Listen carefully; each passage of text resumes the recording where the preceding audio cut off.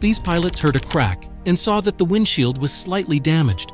But before they could do anything, the crack got bigger and the entire windshield got broken, and the co-pilot got launched outside the window. As the pilots are struggling in the cockpit, the right engine bursts and stops working completely. Since the door to the cockpit was closed, the passengers only felt some mild turbulence. But then the pilot made a harsh turn in hopes of sucking his co-pilot in, and this plan worked, but it also opened the door to the cockpit. Now that the pressure inside the airplane changes, a flight attendant gets thrown to the ceiling, causing absolute chaos among the passengers.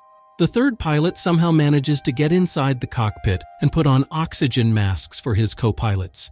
Now, in order to get enough oxygen, the plane must descend below 3,000 feet, but the mountains below them have an average height of 4,500 meters, and they have only one engine left. And to make the situation worse, they have a huge storm right in front of them. And that is because